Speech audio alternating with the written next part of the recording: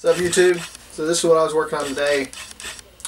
It's basically making a cardboard AR/VR type headset using a lens to bounce the image like a Meta, and in the right eye it's basically like all the other VR headsets.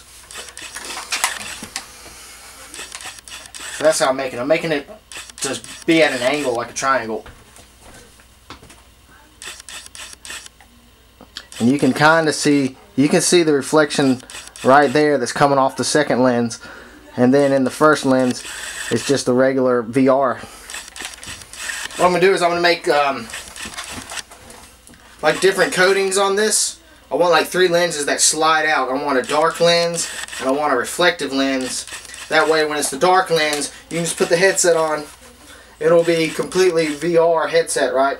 Or you can then open the camera up and use it as an augmented reality headset. You don't need stereoscopic vision because in my right hand I'm seeing my actual hand, but with my left I'm actually using the pass-through camera.